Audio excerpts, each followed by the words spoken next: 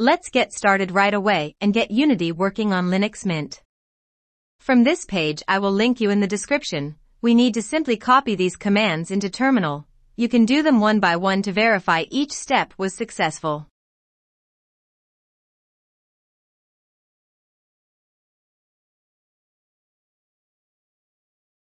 Check the note if you have any issues during these steps.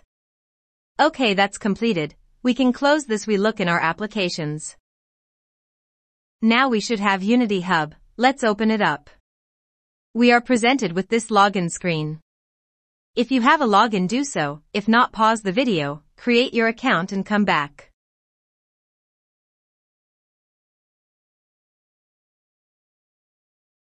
We have logged in and verified in the hub. Let's skip this for now. Let's activate a free license. Get free personal edition.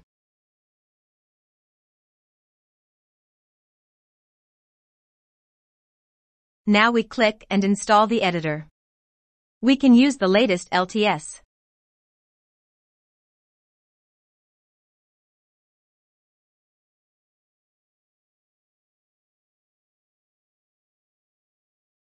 After installation has been completed, let's create a new project.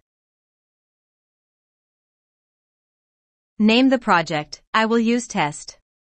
Fill in the information required. We can uncheck version control for now. Wait for the project load. We are inside the editor successfully. This is the end of the first part. Next we will configure Unity to use Visual Studio Code Editor.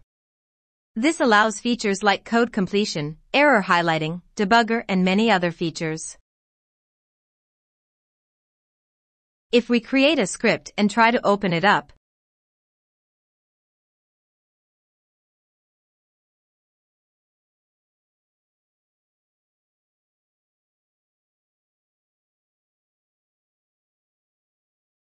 we can see it is inside a text editor. This will not be very useful for us.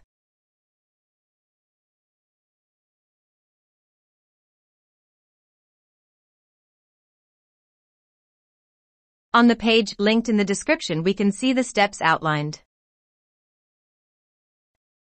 We have already installed Unity Editor, so let's move to step 2 and install VSCode. On the download page for Mint/Ubuntu we can use ubuntu.deb package.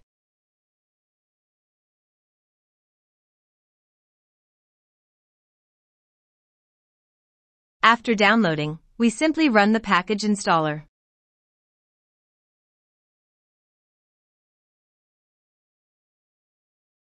The final step is to ensure the package Visual Studio Editor is updated to at least 2.0.20. Because our installation is the latest LTS 2022-3.14, the package is already updated to the latest, which is 2.0.22 as of this recording. We can move to the next step. Under Edit and Preferences we go to External Tools.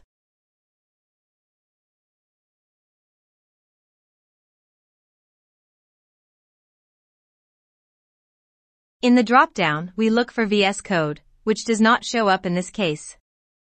We simply need to restart Unity, so it knows it's installed.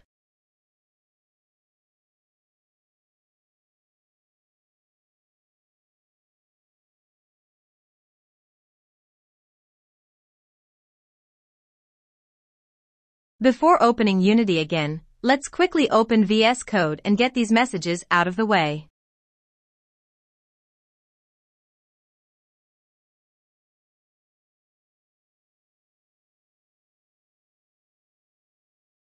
We open Unity back and navigate once more to External Tools in Preferences. VSCode is now showing in our drop-down. We can move on to the next step. Let's try to open the script from Unity. This should open VSCode. We are prompted to install C# Dev Kit. We can close that out.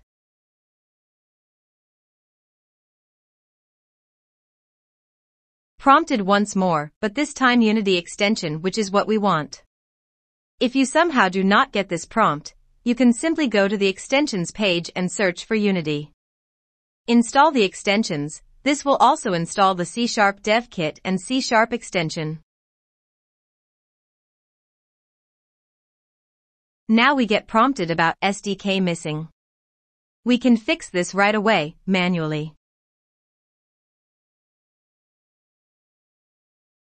In the page I've linked in the description, let's look at how we can install the SDK. I've used the instructions for this Ubuntu version. We simply paste this one command in our terminal.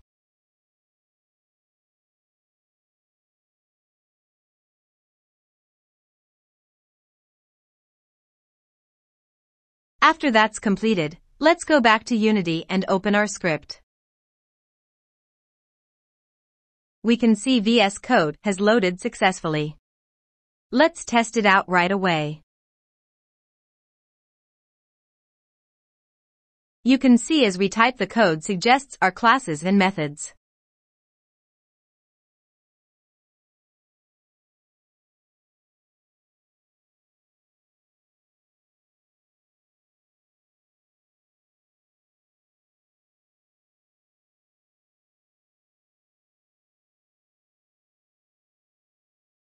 One last thing we can see is missing are snippets for the Unity MonoBehaviour methods. This will need to come from a third-party extension. Let's search extensions for Unity snippets.